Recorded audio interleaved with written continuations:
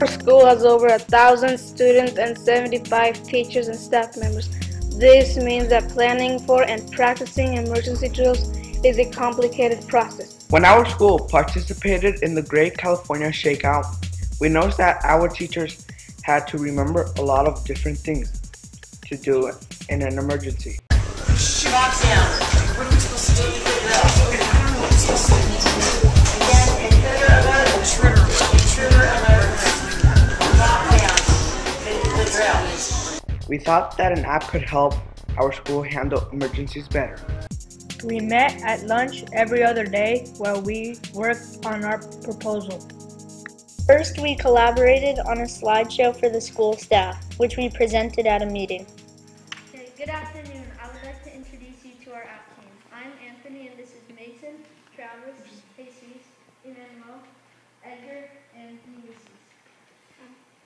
We are working together to create a mobile app for Verizon Initiative App Challenge.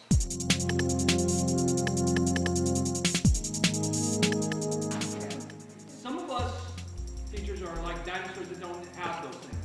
What about us? In a perfect world, schools should give all teachers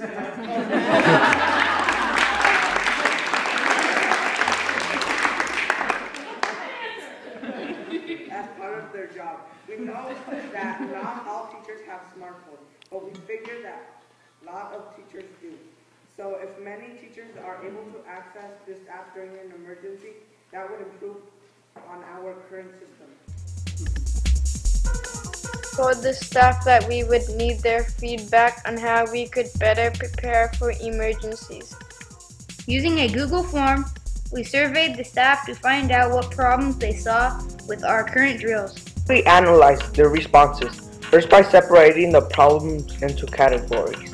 Tried to figure out how an app could help solve these problems. We took into consideration the different kinds of emergencies we might have. Okay, what type of disasters are there, Jesus? Pues los desastres que hay es terremotos, cuando se cierra toda la escuela. The jobs that teachers need to do. Where the supplies would be kept and would be responsible for them. The medical issues that might come up.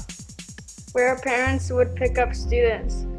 And how everyone would be able to communicate, teachers to teachers and administration to parents. We named our app Respond.com because we want teachers to be able to respond calmly during school emergencies. We know that lives depend on it.